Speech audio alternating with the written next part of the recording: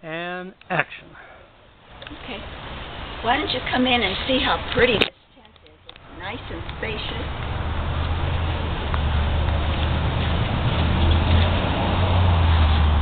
I tied this curtain back.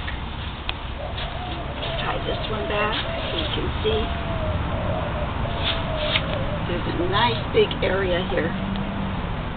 Plenty big for a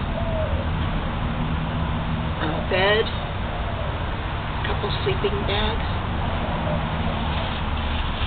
and this is the back door.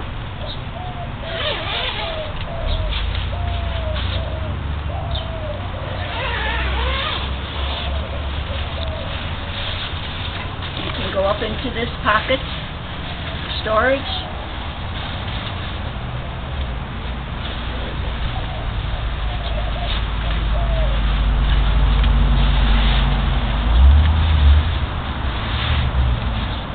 So you can get out either end without disturbing the people on the other side of the curtain. Want to come in? You can come in. If I don't trip. I can almost stand up. I'm 5'11". I'm barely touching here. Let me try in the center section. In the center you can stand. Right here I do have stand-up headroom here. This is where the middle pole is. Yeah, right down the arch I do have stand-up headroom. And this is really a nice tent. And when it gets warm, you can raise the fly halfway. It's got tie-off points so that you can raise the fly. It's just a sunshade at that point, and then you've got all the use of all the screening. Well, we just had a little summer thunder shower, and man, it is hot and sweaty in here. Let's say our goodbyes. Okay. And that'll be it. Let's get out of here before the mosquitoes come. There are a lot of mosquitoes in Austin, Texas. We use our bug spray.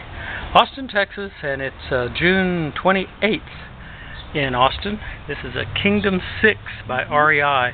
A really nice tent. It was easy to put up.